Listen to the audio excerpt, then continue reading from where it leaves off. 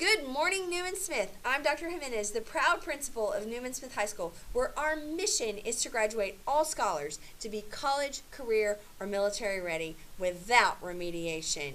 Let's start with the pledge.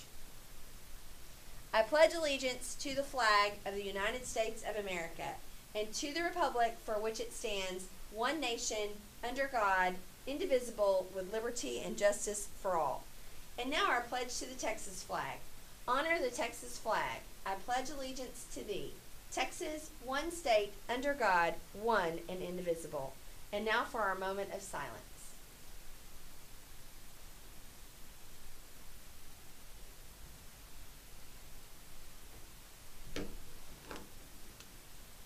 Thank you and welcome to Newsday with Dr. J, where we build culture and community right here at Newman Smith High School. Today is a very important day on our campus because the class of 2028 has selected Newman Smith High School to be their high school home for the next 4 years, and we are welcoming them into our building today. Don't forget, we're running a special schedule, and many of our scholars are going to be participating in the activities to win this class of 2028 over to make sure that they are here the first day of school to begin their 4-year journey as a Trojan. Our SAT word of the day is transparent. It means see-through, so thin that light can shine through. Stained window glass isn't as transparent as regular window glass is. Our quote of the day, and I want you to notice what's on the quote, is a baseball. There's your tip for what's coming. But there may be people that have more talent than you, but there is no excuse for anyone to work harder than you do. And that is from Derek Jeter, who was a Yankee. All right, I want to tell you, when I coached here, I told my scholars all the time, hard work beats talent when talent doesn't work hard. Those are facts.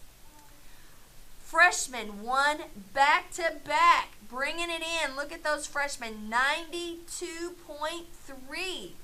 Great job, class of 2027. Everyone else, pick up the pace. Come to school. Goal is 96%. All right, let's bring Miss Jane over. We have another prom ticket winner today. And let's spin the wheel. So, Miss Jane, what did they win for? So they are winning because they've completed their Dallas County Promise, their financial aid, and their college application. And so we decided, you know what, let's get one more winner for this, for the prom giveaway. So that is what this is for. Listen, I love free money. All right, so this is valued at a lot of dollars. Okay, here we go. Let's spin the wheel. Let's do this.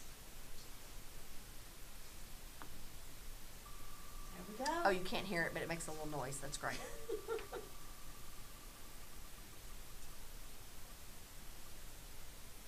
And our winner is Natalie Flores. Way to go, Natalie! Woo! So see Miss Pace to pick up your free ticket. And Miss Jane, we appreciate you so much getting these seniors to college. You just have no idea. Thank you. We love it. All right, back on the Newsday. Up next, you got the hint on our quote page. But let me tell you, these guys are making things happen in Trojan baseball.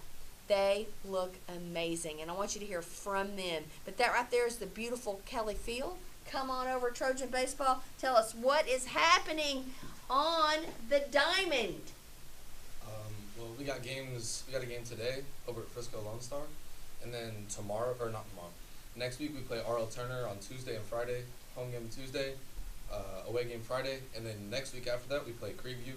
With we play an away game on Tuesday and a home game on Friday. We just want to see as many people come out as possible. Absolutely, in support. Now, you guys have done a lot to kind of change your play this year. What have been some of the adjustments that you've made? I would say it's definitely being more relaxed, being able to be confident and comfortable in the box, and just coming out there knowing, we have a chance to win. And, with our new head coach, Coach Barge, it's just, he's brought a lot of energy to the team, really changed up the dynamic, and just giving us a shot to win. So. Oh, I love it. I love it. What are some ways that baseball is akin to life? Like, what are some baseball lessons that would help all of the scholars on the campus?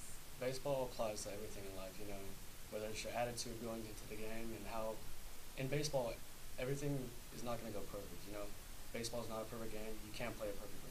And in life, you can just apply that like right to it. Bad things are gonna happen, but you just gotta say so what, go to the next play, and just in life, you use that like every day.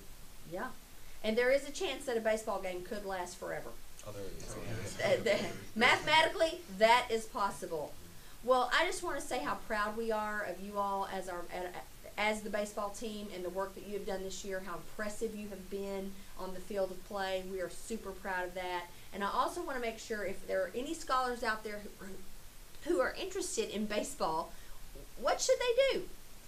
They can come to either Coach Farley's room, which is upstairs. I don't know the room number off the top of my head, but it's upstairs in the main hallway, and then Coach Barge's room as well is upstairs in the English, like further down where there's science and then it splits into English. Yeah.